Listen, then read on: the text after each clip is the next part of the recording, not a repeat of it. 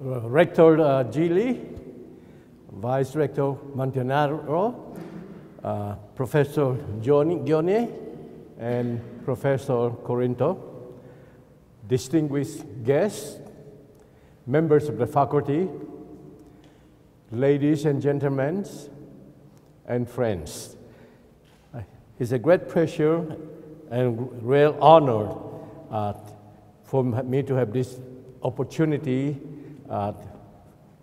with this event of an honoris causa. I want to thank the organizing committee and especially the Rector Gili and Professor Corinto, who had gone through all the necessary steps to get this distinguished award, which I am most grateful. Let me now talk about my short talk today. And here is a picture that all of you recognize. At the beginning of the 2000th century, Hawking was asked to predict the next century, and he said, I think the next century will be the century of complexity. So this is what my talk is. What is complexity? If it's so important, what is complexity? Well, you will see shortly that it's actually not that simple. And in fact, to understand what is complexity, it is easier to first find out what is not complexity. And I have here a little cartoon that will give you as an essence. Typically, when we talk about complexity, we talk about a collection of identical, very simple identical cells or units or agents or whatever. They should be very simple individuals and should be identical, and they are sort of interacting in the same way. So in general, one would not expect anything interesting because, first of all, it's so simple, and they are all identical. So what do you expect? And but turns out that things interesting could happen. But here's an example of what is actually not complexity. And just imagine a group of sleepy students in the morning, and the professor just walk in with a cup of cappuccino, and the coffee molecules, these are the units now, the coffee and the students, will begin to diffuse. The diffusion is the interaction. And in few minutes' time, the last person in the class is going to smell the same coffee molecule as this person here, and they will all be awake, of course, but they are all behaving in the same way. The coffee molecules are just uniformly distributed. If you were able to collect a 1 cubic centimeter anywhere in the room and you count the number of coffee molecules, you will find on average they're all identical. So this is an example of what is not complexity because they're homogeneous. This is what you expect. Many things would behave the same way. If you make some daiquiri or many of the cocktails, you mix two liquids, eventually in a short period of time it becomes identical. It's homogeneous. This is our common experience. And there's a reason for that, because the evolution toward a homogeneous steady state is in fact the hallmark of the second law of thermodynamics that all of you know. But it turns out that there are many even more exciting things that do not obey the second law of thermodynamics. And I will show you now what it is, some examples. We'll start with a leopard, and if you look under the skin and look at all the cells, you will find that they are all identical. So what does a cell here knows that it should become black and the neighbor should become yellow? They're all identical. Now you have a homogeneous medium. The cells are identical, and yet somehow, mysteriously, it develops into spots. So unsolved problem is how does a leopard get its spots? This remains unsolved until what I will explain today. This is an example of a static pattern, things stationary. But you get something interesting. You can mix a cocktail that I call the Belousov-Zabotinsky or BZ cocktail, and you mix up 4 chemical: maloric acid, sulfuric acid, potassium bromate, and tellurine. And depending on the proportion, you will suddenly see something interesting. For example, that glass would start with some red color, and then a few seconds later becomes blue, and then red again, and then blue, and it will continue exactly at the same period. So we now have a dynamic pattern. This is no longer homogeneous. It keeps changing, and it's dynamic. So you begin to see that this is something very different. It's not homogeneous, unlike the coffee molecules. These are examples of complexity. Nature, in fact, is full of non-homogeneous patterns, which is widely discussed under the seductive topic called complexity. The subject of complexity, in fact, has attracted the curiosity of many famous scientists and has remained unanswered until recently. Boltzmann, all of you know, in fact, tried to characterize complexity by saying that this has to violate the second law of thermodynamics, therefore the complexity, the entropy must decrease. Schrödinger says that what you need is negative entropy, which he coined the word negentropy. 20 years later or so, Prigogine said that this complexity must involve the instability of the homogeneous. Because when things are homogeneous, I mean, all the cells are identical, homogeneous, so you expect the solution should be, you should expect one solution should be identical. But how come you have something else? You have a pattern. It means that the homogeneous part must become unstable. So he said it had to be the instability. But of course, none of this is the answer. It is the characterization, a manifestation. And the most distinguished, most recent one is Gell-Mann, who is famous, of course, for the quark. And he said that complexity requires the amplification of fluctuations. So these are all manifestations of the concept of complexity. And there are thousands of papers written, hundreds of books written. These are some of them, and written by distinguished authors like Prigogine, Gell-Mann, etc. And they are Schrödinger, Haken, and they come in different titles that are all talking similar thing. For example, self-organization, synergetics. And some years ago, in fact more than 20 years ago, I began to a bit very concerned with what is complexity. And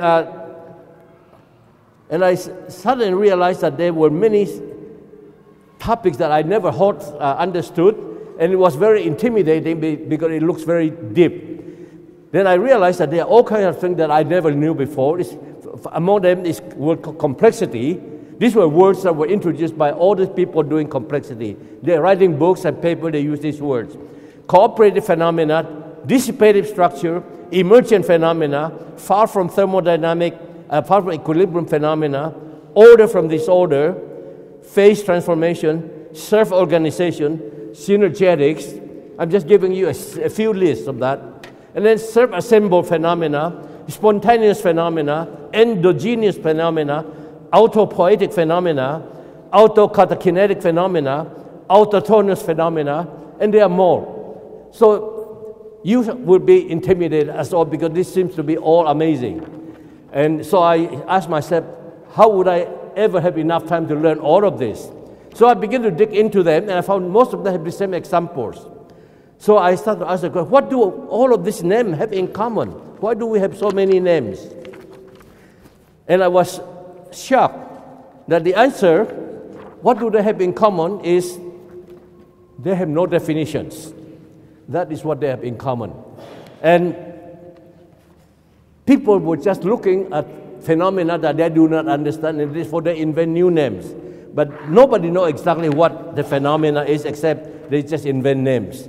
And to give you an example, a famous book by Gell-Mann, and I will look who is the inventor of quark, of course, and on page 99 of his book, I will just quote this one paragraph, 5 sentences, and you look into there, you will see that the word self-organized, emergent, complex, self-organized, emergent, complex appear in almost every other sentence.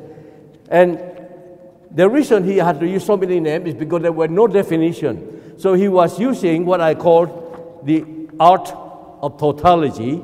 Tautology means he is using an undefined term to define another undefined term. That was the state of the art until recently.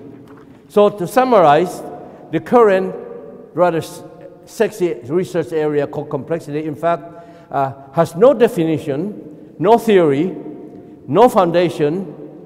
It is just a mixed bag of jargons and anecdotes. So I have to now tell you, I've been complaining that there is no definition, so I will now tell you what should be the definition. And when you make a definition, you should be able to back up with scientific principles. You should be able to prove theorem so that you can say, according to this theorem, this is or is not complex, for example. And it turns out that it is very simple.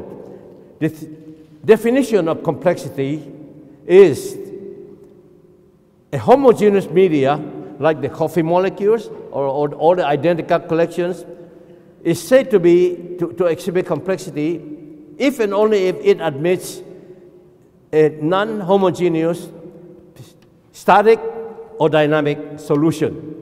That's very simple. So when you have a collection of identical molecules, identical cells, identical units, or any identical agents, and they interact, when is it complex? Well, it is complex when you can show that it has more than one pattern, not just homogeneous. So that is the proper definition of complexity, and I have developed the mathematics behind it so that you can actually test. And it turned out that it is quite simple. So that's the good news. Now, Schrödinger, Prigogine, Eigen, Gell-Mann, Turing, Smith, etc., they all thought about it, but unfortunately they don't have a definition, but they all realized that there is a missing new physical principle that will be needed to explain all of these funny names that the people introduce. And I will tell you today that the missing physical principle is called local activity. So if there are two new concepts that's important today that you would want to remember, one is local activity. I have no time to go into the mathematical detail, but to give you an idea, what does local activity mean? Or the definition is any system is said to be locally active if and only if it is capable of amplifying infinitesimal fluctuations in energy. So it has to be able to amplify small energy, not small voltage or small current or small velocity, but it has to be energy. This is what has been missed by the scientists. They didn't realize that you need to amplify energy. And in fact, there's a physical meaning of local active cells. For example, one can use a locally active cell to amplify small signal at the expense of external power supply, because you cannot get something for nothing. You have the power supply. For example, neurons in our brain maintain their local level of organization by burning glucose. We got to eat sugar, etc. In fact, every living cell in our body is a molecular amplifier. They are all locally active. We would not be here if our cells are not locally active. And the principle that I'm introducing, which is the fundamental principle, is very simple. Complexity is impossible without local activity. And this principle has been proved, which I have no time to discuss. It divides all the universe of all cells into two classes. The left class is the class that obeys the second law of thermodynamics. They are called locally passive. everything else is locally active. Complexity, the cell has to be locally active. Okay? And as I already mentioned, the good news is that not only I have a definition, I have a way to test it. Simple analytical methods are available for testing whether a cell is locally passive or active. And so this is something that of the sophomore level that should be taught in future engineering or physics curriculum. And the local activity principle, by the way, has just been published in a book last two years ago by Professor Mainzer, a famous mathematician, physicist, and a philosopher at the Technical University of Munich. Well, my name is a co-author, but he wrote the entire book, and he just included my name because the book was entirely based on my principle. But those of you who want to learn what is local activity principle, this is the book that you should study. It's published, by the way, for those of you who want to know, it's published by the Imperial College Press from London.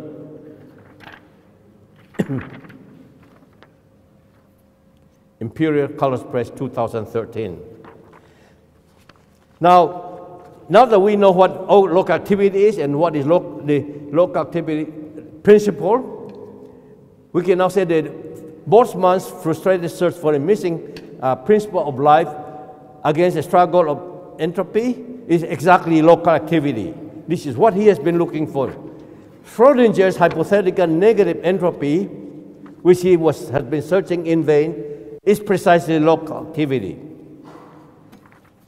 Prigogini's quest for an instability of the homogeneous is precisely local activity. So you can see that all of these things is under the same umbrella.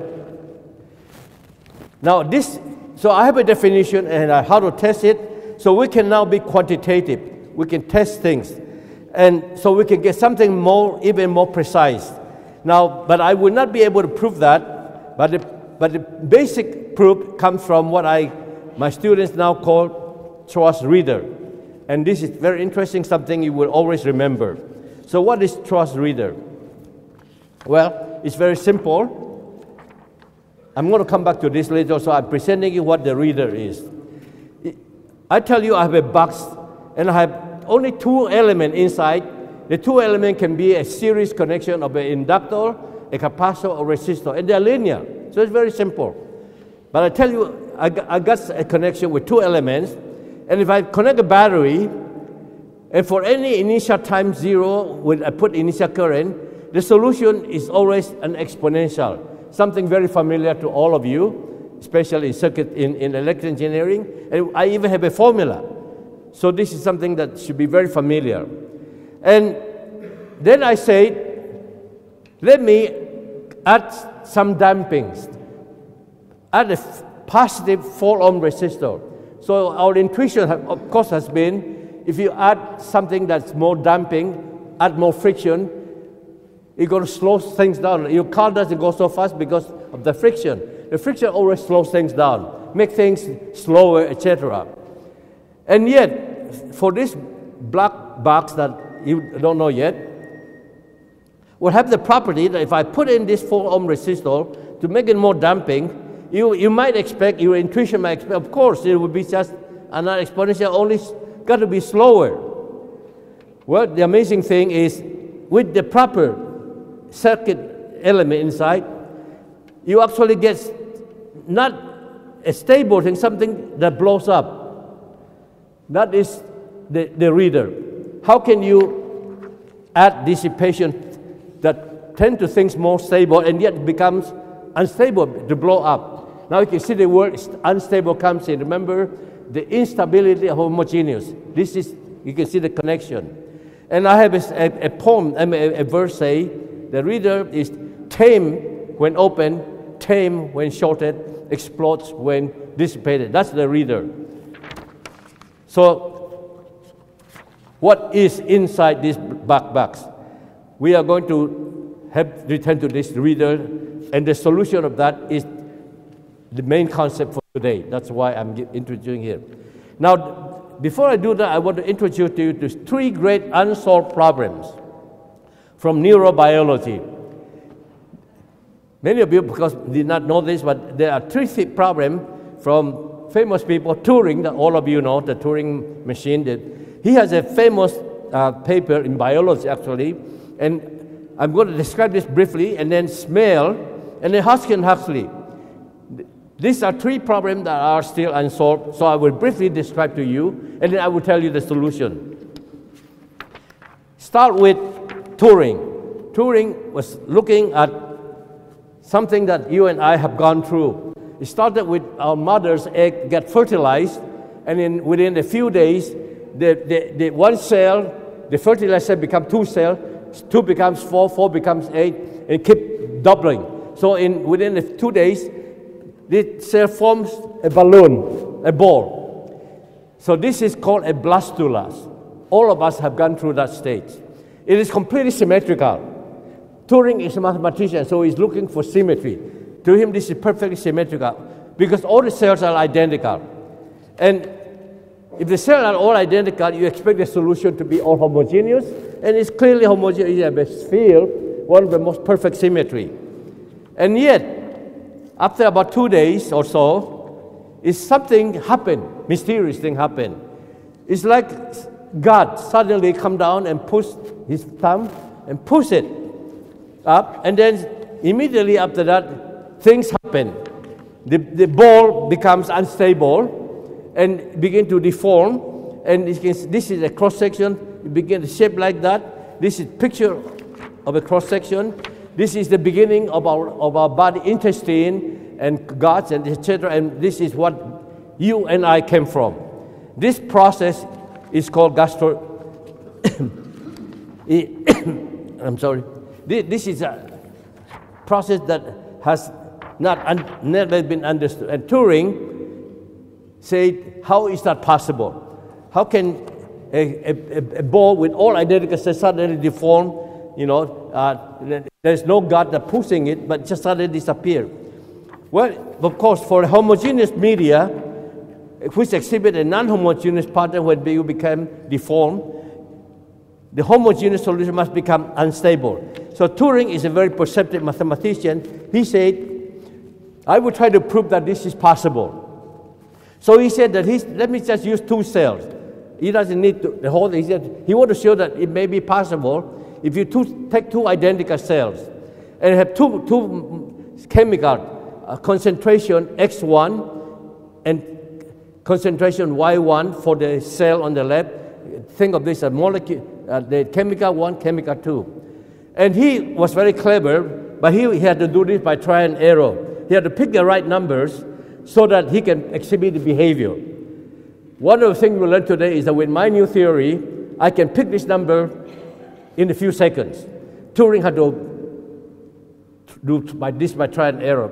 So this is the first equation that he postulated, and this is identical, so he had a second identical equation, except for the subscript.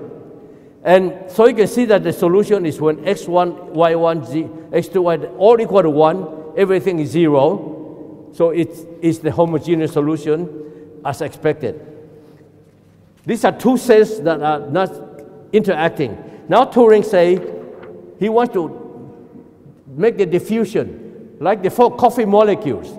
He wants to have diffusion, but he is going to use a different kind of diffusion, a diffusion that is dissipation.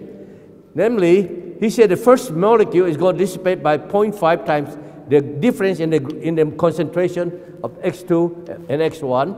And likewise, the second molecule will diffuse with a diffusion rate of 4.5. Again, he was a genius to come up with this number, because if you pick almost any number, you are not going to get this behavior.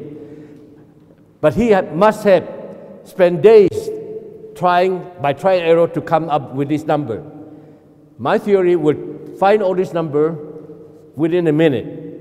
So this is now the equation.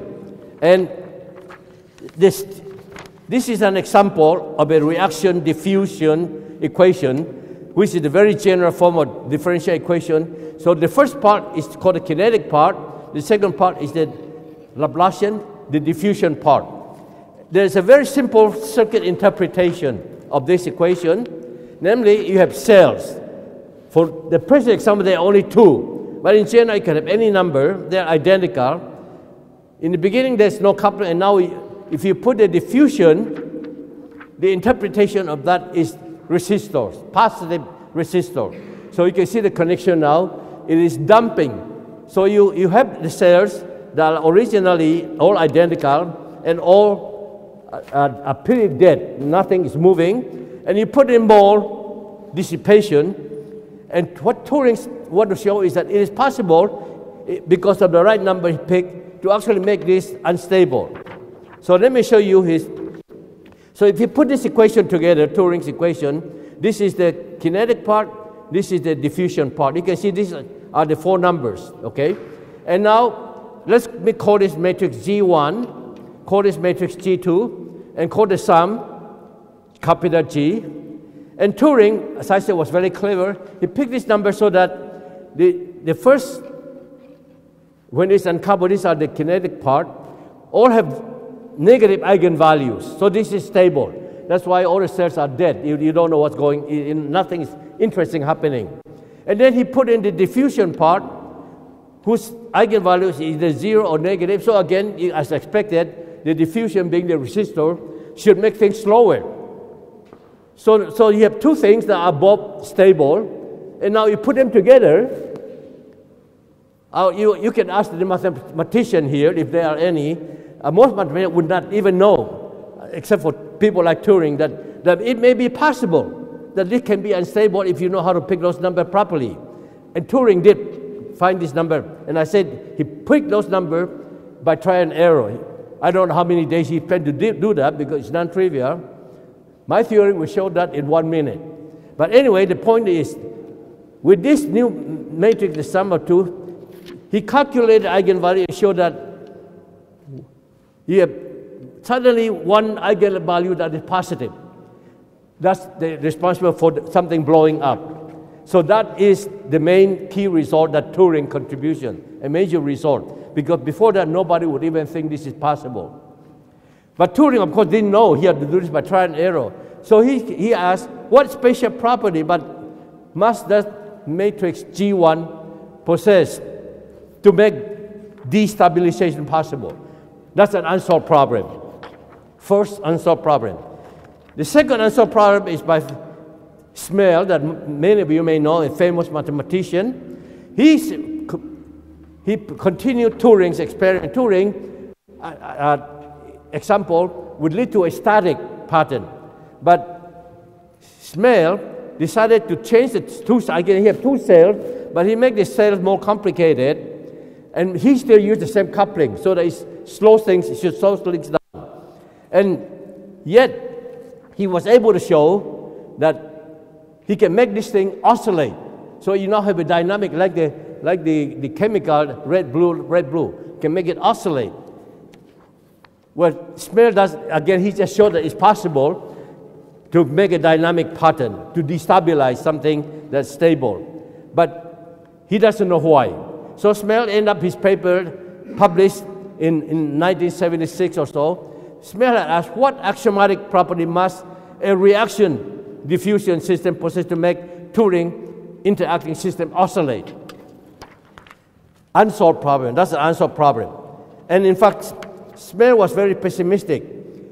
In the end of this paper, he said, in 1974, he said, any sort of systematic understanding or analysis seems far away. And indeed, it's 74, and it's only a few years ago that I discovered the solution. So he was quite right that it was a non-trivial problem.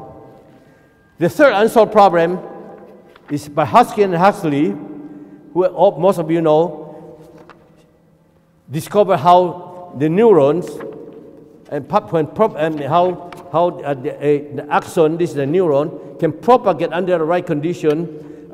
So you have the Husky and Huxley cells with dumping. These are positive resistors that under the right condition, you can generate action potential. And this action potential is what where you and I came from. We would not be here if we cannot generate action potential. But the unsolved problem is, how is that possible? How can you something from zero, that's stable, nothing, and then suddenly, when the right stimulus comes in, it jumps from minus 60 millivolt to 40, 100 a gigantic jump. No one has solved this problem. So these are the three unsolved problems until recently. And I will tell you the answer. The solution to all three unsolved problems is the edge of chaos. That is the answer. And the edge of chaos turns out to be a special case of local activity. So I'm now getting into something much more fine in a very tiny region. And this is the main message for today's lecture. Local activity, and a small subset of that really is the gem. It's like a pearl in an oyster. It's called edge of chaos. So what does edge of chaos mean? Edge of chaos means that an uncoupled cell, you pick a cell, say a neuron or any cell, is said to be on the edge of chaos if you have two conditions. One, it has to be locally active, but in addition, it has to be stable at the equilibrium point. So in other words, in the beginning, it's dead. You don't know that this cell is going to do something interesting until you put in some damping. That's edge of chaos. I have proved a theorem which says that all of these three solutions is solved because of edge of chaos. And the theorem is, I call it the edge of chaos theorem. It is very mathematical, something that would take a week to teach students. But I'll give you a feeling of why it's so difficult, because it requires, the proof of this theorem requires non-trivial application of the following mathematical results. And it's the result called Telligen's theorem, which is from circuit theory. For example, you need to know something about nonlinear monotone operator in function space. You need to know something what's called, I call it high dimension analog of mean value theorem. Most of you know that mean value theorem is only good for scalar. There's no high dimension. But if you relax a small condition, there is an analog. So not exactly the old one, but that analog is what is needed. I have to derive that, of course. Then there is the Lazar's complete stability theorem. For people in control system, you will know what that is. Then you need what's called Poisson integral theorem on half plane. You need to know the theory of positive real function on a complex variable. All of these are mathematics, but different branches of mathematics. But so most people would say, how come the mathematician would not have known about this before? And the reason is you need one more theorem, telling us which is circuit theory. And mathematicians do not know circuit theory. So this is the reason why it took so long. Now, I will tell you, the proof is basically the answer to the Chua's reader. Very complicated, but basically it is precisely to say what is got to be inside here, so that when you put in damping, originally everything's stable. So it's not interesting. Suddenly you put in damping, then it becomes unstable. How is that possible? Well, it's possible because if you pick the inside, so the answer is this. It is just two elements. It's a resistor, but minus 2 ohm, inductor minus 2 Henry. Normally, if you are circuit people, you know that if you have something with a minus resistance, things are going to be unstable. Or if you have a negative inductor, things will be unstable. But it turns out if you have both negative, they cancel out. This activity cancels out so that this thing becomes stable. And if you derive the admittance, you will find that the pole is in the left half plane. So it's possible to have two unstable elements together to make something stable. This is the secret. And this is the secret of edge of chaos, because edge of chaos says you have to be stable. It is stable. Now, if you add damping, which normally you expect to make things more stable, but in this case, if I add 4 ohm resistor, in series with minus 2, it becomes plus 2. So now you end up with only one negative element. and this is why it's unstable. That is the reason. So this circuit is something every sophomore should learn. You should teach it to all students because it's so simple, but it is so fundamental. This is the edge of chaos. And the theorem that I proved that would take 2 weeks to prove, to study, is based exactly on this phenomena. Okay? And another good news is that testing for edge of chaos involves only linear algebra. So it's something that all sophomores can do. Okay, now let me move on to tell you that because of this fundamental property, I can now summarize what we know. The principle of local activity pertains to open systems, where entropy is a non-monotonic function, which is what Boltzmann wants, has to be negative, go negative. So it is the missing complementary principle of the second law of thermodynamics. So this principle of local activity, therefore I call this the fourth law of thermodynamics, because there are 3 laws of thermodynamics. And roughly, for one way to think about that, for today's talk, the first law of thermodynamics simply says there is no free lunch. Okay? The second law of thermodynamics simply says that complexity is impossible in closed systems. Entropy must increase. And there's a third law called the Nernst theorem. That's called the third law of thermodynamics. So there are already 3 laws, and therefore the principle of local activity I propose to be the fourth law of thermodynamics. And this is something that is truly fundamental that all curriculum in the future, especially mechanics, should teach. Okay, now I'm going to conclude with a number of interesting observations.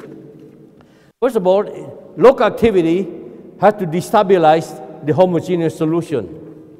And the reason the mechanism for that is as you tune the parameter to make it locally active. You see, normally, like Turing, if you don't pick the number correctly, you end up with something not interesting, no local activity. Turing did it by trial and error. We now have a way to calculate those numbers. And when you tune this parameter, basically you are doing the following. In the beginning, you have a single minimum. If you tune it correctly, like Turing finally did by trial and error, and which now, with my theory, will tell you how to tune, you are going to flatten this. Eventually, you're going to push it up so that suddenly you have 2 minimum. So now you have 2 solutions. That is basically the principle where it came from. And the physical interpretation, that is actually using, in many cases, positive feedback. Positive feedback is a typical situation mechanism that will give you local activity.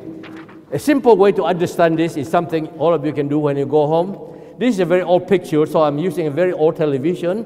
But I have a camera now. You just use a high-tech camera, and you let the camera look at your television, and you let the output of the video camera become the input of that. So you are looking at what you see and keep going back, feedback.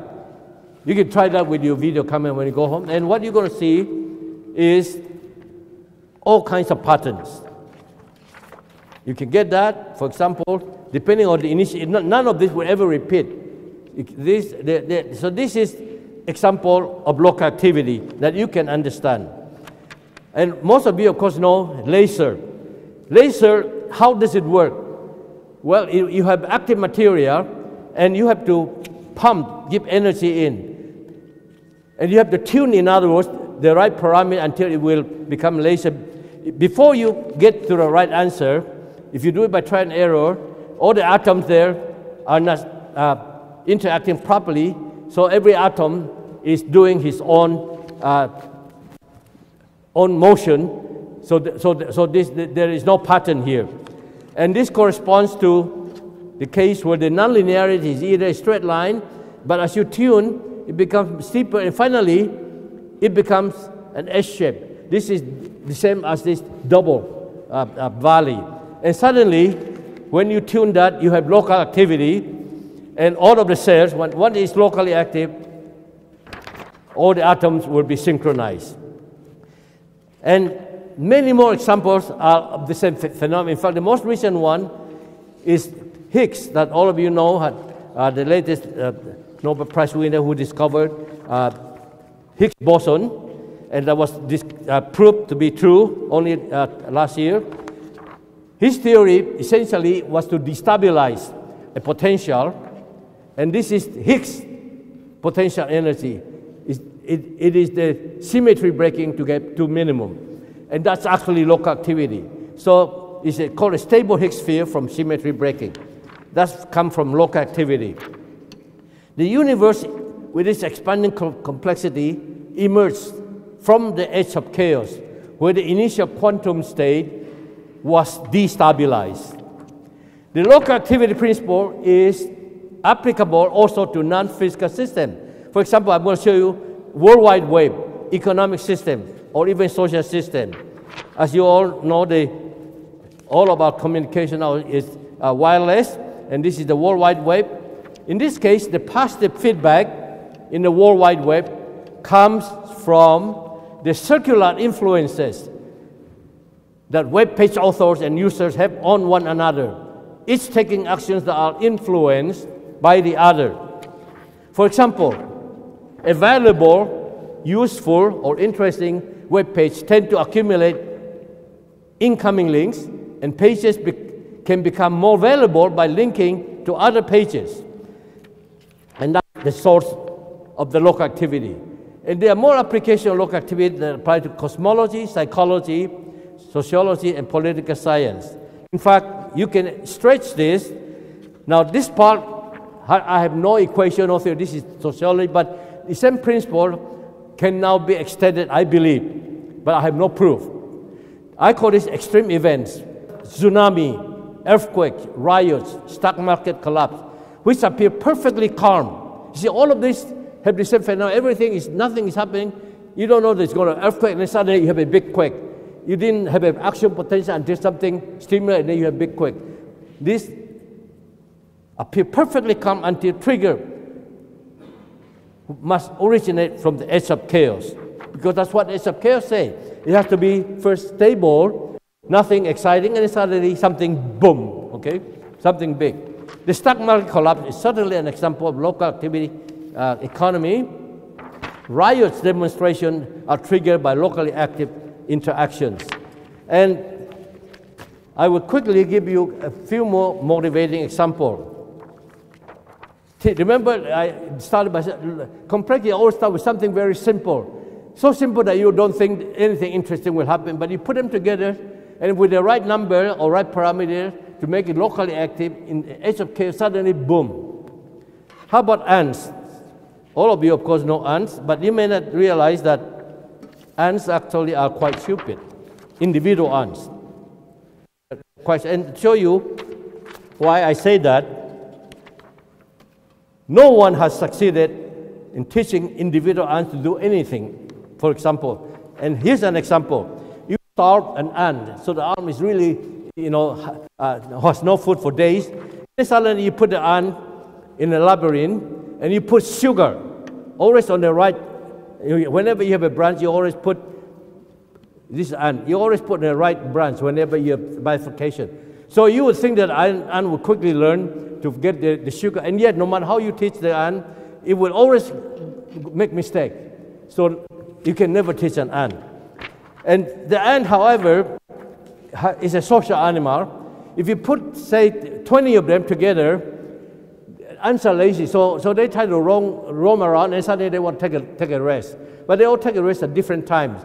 So if you have only 20 of them, and you plot the number of ants at any time, say up to 500 minutes, you see that there is no regularity. Okay, this is just like the coffee molecule in the beginning, that dissipate to diffuse. You increase the number from 20 to 10 ants to 20 ants, still not much interesting thing happen.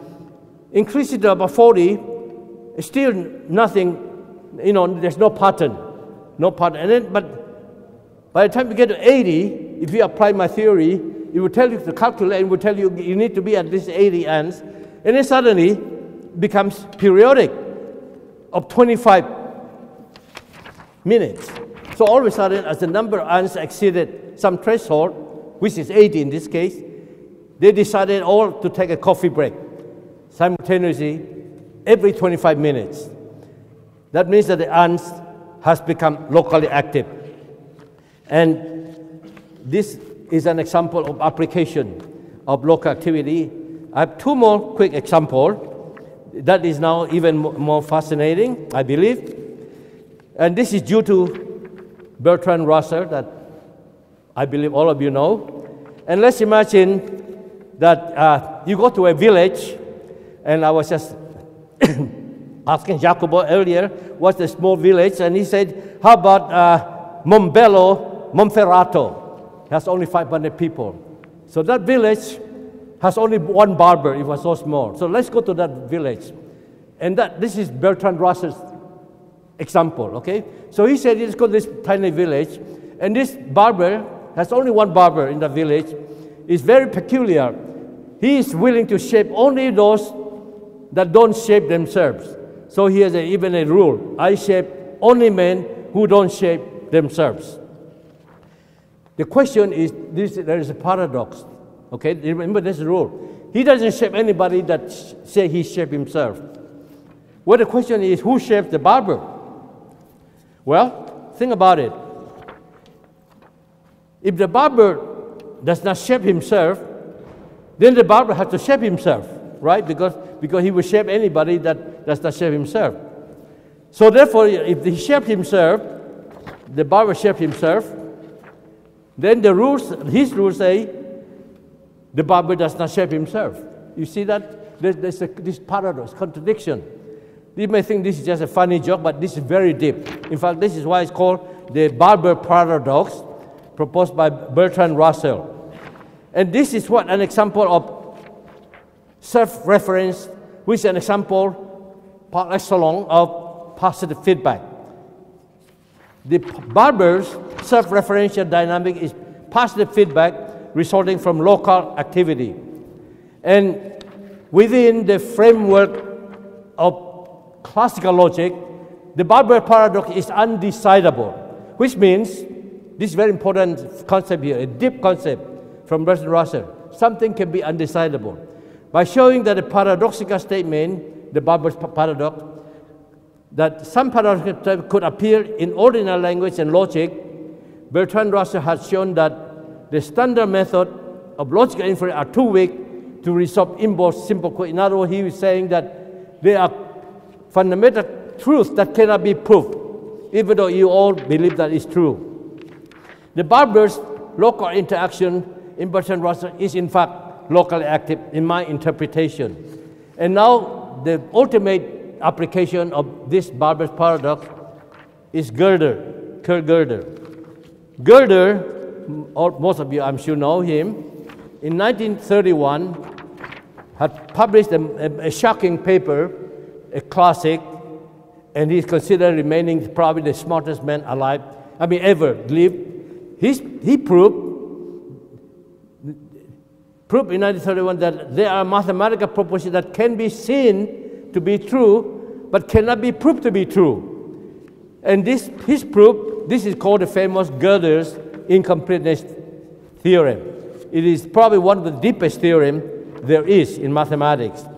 And yet, what is the connection with local activity? Well, the connection is the local Gödel incompleteness theorem is mathematical equivalent to Bertrand Russell's barber's paradox. That's exactly how Gödel proved. It's not trivial proof, of course, but he was using the Bertrand Russell's barber's paradox to prove this deep theorem. And since I just interpreted the barber's paradox as a form of local activity, we can say, therefore, the local activity is the origin of Gödel's incompleteness theorem. Now, let me give you one simple example of what something that you think is true but can never be proved. For example, all of you would agree intuitively that every even number is the sum of two prime numbers. It's completely obvious. But try to prove it. No one has been able to prove it. So people have tried to say maybe it's wrong. They put it in a computer. the last count that I have found is that this is called a Goldbach conjecture. Up to 400 trillion, still people are still trying the computer, and still it was true. It was always true, but nobody can prove it. And the reason is Gödel's incompleteness theorem, which this is an example of something that seems to be true, but can never be proved to be true. I will end my talk with a cocktail again. You have seen cocktail, daiquiri, or area that you mix two liquid and alcohol with some lemon juice, whatever, you get eventually the same color. But what if you pick Tia Maria? And my students love this because it is a very nice cocktail. So they do it in the lab. They love to do it. I provided a Tia Maria. And what you do is you pour Tia Maria on a glass, wine glass, and then you put about 1 centimeter of milk, ordinary milk, from the refrigerator, about 1 centimeter. And because from your experience we have seen earlier, you would expect eventually everything would become white. But not in Tia Maria. In about 5 minutes, you begin to see this spaghetti-like thing. And so this is an example of a cocktail that is not homogeneous. And how can that be possible? What makes Tia Maria cream possible? And of course now you know the answer. It's local activity generated by chemical reaction. And this is a fun cocktail that I would invite you to try. So the final 2 slides I want to show you is to tell you the significance. Remember, I have local activity, the 2 concepts.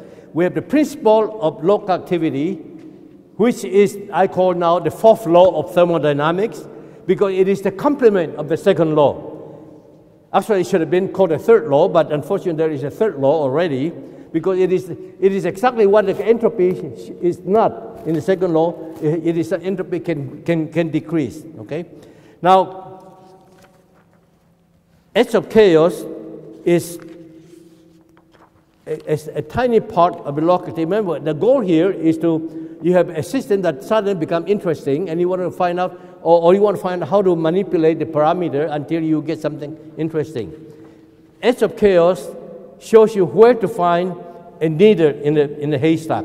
So imagine you have a haystack, which is unfortunately is not so clear, but these are the haystacks.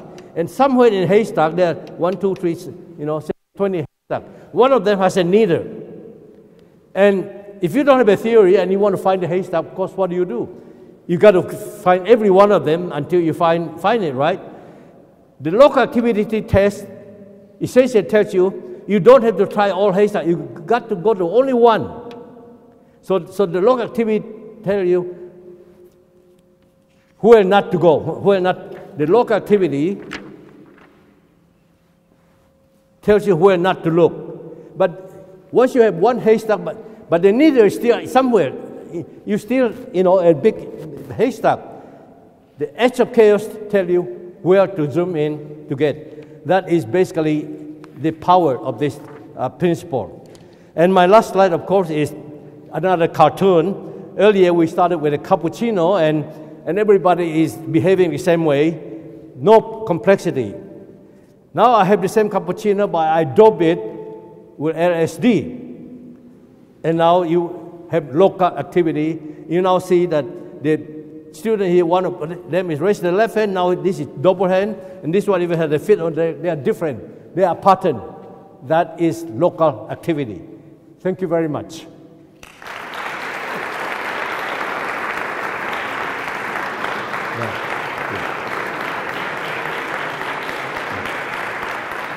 Thank you. Thank you. Thank you.